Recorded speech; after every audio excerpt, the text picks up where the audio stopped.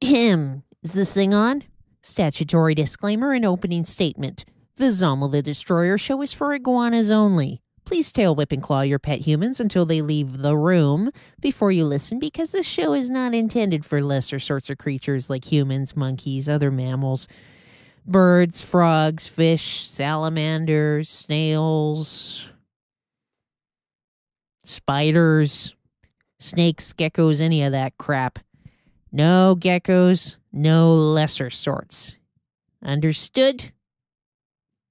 They all gone now? All right. Then we can begin. Howdy, you're listening to the Zamo the Destroyer show, a podcast by an iguana for iguanas, talking about important iguana stuff and issues. I am your host, Zamo the Amazing. I'm sure you know me from the comic I used to appear in, Zamo the Destroyer, but if not, gonna kick your ass. I swear to God, I'm gonna kick your ass if you don't read my old comic. But you can catch yourself up at ZamoTheDestroyer.com. You know, when I'm done kicking your ass. Anyway, howdy, iguanas. I wanted to tell you about an absolutely vital thing you must make your monkeys do. Knit. Also quilting. Now, I know it's a little late in the season, but if you get them starting now, then next winter you'll be much warmer. By the way, if you have boy monkeys, don't let them tell you knitting and quilting is for chicks. They're just looking for a get-out-of-work free card, and don't let them get it. What you got to do is say, yes, it is for chicks, and point out that is why they should do it, because they'll meet chicks there. Definitely don't let them get away with not doing it on account of that. I guess this whole you'll go meet some chicks via knitting and quilting would be somewhat awkward if your male monkey is already married. But then again, statistically, a lot of them married monkeys, they were going to be having, how do you want to put it? They were going to be going after some forbidden bananas anyways. So there you have it. Might as well be forbidden bananas who knit and quilt and make nice things for iguanas. Why, you ask? Because cold weather, that's why. You gotta bully your monkeys into learning to knit and quilt, and then you hassle them to make things for you to keep you warm in the long, miserable winters. For example, Georgie knows how to knit. It's one of the few qualities I like in her. And I make sure she's constantly busy knitting me little sweaters and blankies and tail socks, all sorts of neat things. Well, speaking of tail socks, I got her to make me not one, not two, but several merino wool tail socks. It makes the tile floors much easier to deal with in December and, well, even up to this time of the year and, straight through to June sometimes. Now, sometimes she'll complain because she wanted to knit something for herself, but I think us iguanas all know how you deal with that bullshit.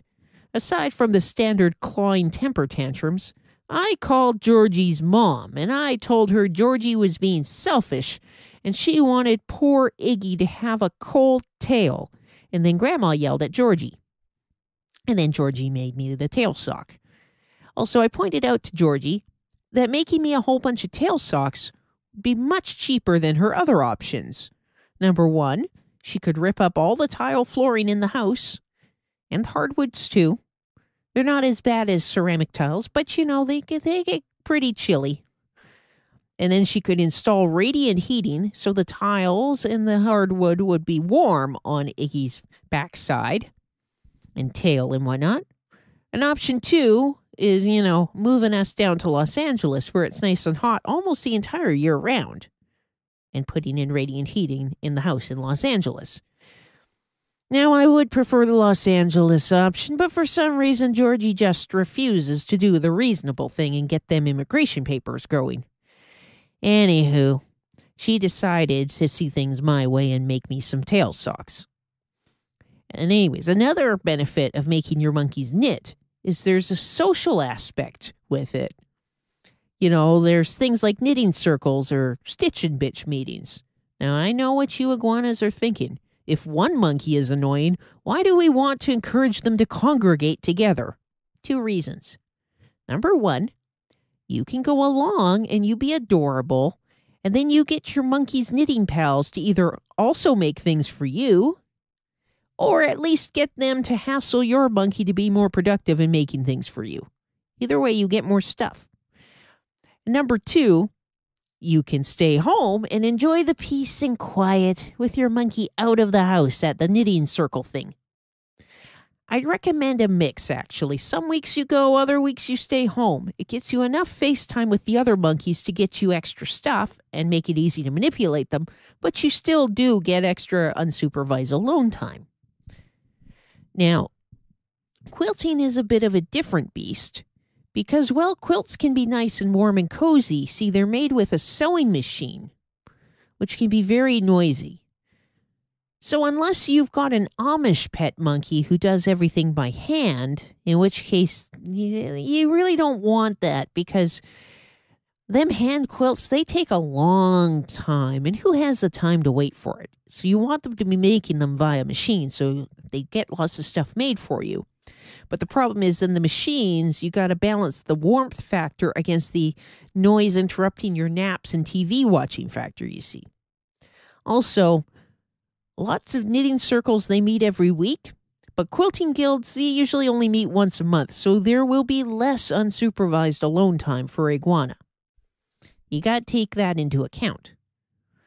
Now, Georgie does not quilt, but the crazy neighbor broad, Mrs. Churchman, she does. Now, normally she and I don't get along at all, but I saw her hanging out her laundry, and she had this narrow, long quilt with the washing, which I figured would be a perfect tail blanket, and it was in shades of green, so Iggy went over there and started complimenting the work and lamenting that Georgie doesn't know how to make that sort of thing, and dropping lots of hints that Iggy sure would like such a quilt.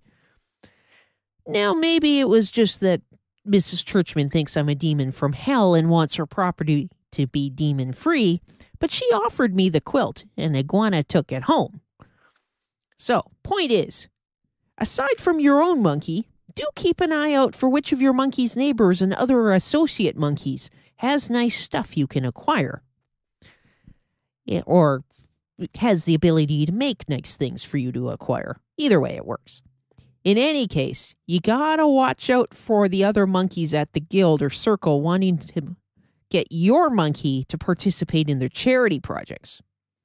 Because you see, time spent making quilts or sweaters for less fortunate monkeys is time not spent making quilts and sweaters for you, the iguana. You gotta jealously guard your monkey's productivity time. I mean, you don't put up with them for their looks, do you? Sorry, I know it's weird to laugh at my own jokes, but seriously, you would want to look at them. Anyway, it comes down to this. Obviously, we all think of monkeys in terms of what they can provide us with in terms of food and paying the heating bills and getting us Netflix and entertaining us. But not enough of us think outside the box to other things we can make our monkeys do for us. Don't be short-sighted. I know they're a stupid species, but even so, they can certainly provide us iguanas with more than we usually demand of them. And don't worry if your monkey doesn't currently know how to knit or quilt. This is why God gave us Amazon. You just take their credit card and you look online for some beginner's books with projects that you would like your monkey to make for you, and you order that stuff on their credit card, and then when it arrives, you make them do it. So, there's my little public service announcement to all fellow iguana kind. Make your humans knit, make your humans quilt. Keep warm. Anyway, speaking of quilts, iguana's going to go have a nap under mine. So that's going to be it for this week's show. Don't forget to subscribe on iTunes. Just search for Zamo the Destroyer. Or if your pet monkey goes a-snooping through your iTunes and we don't want them to find this show and start listening, then what you do is you go to my website, ZamoTheDestroyer.com, and you can stream individual episodes there or download them there or whatever. Get it either way. Talk at you, Iggs, next Sunday.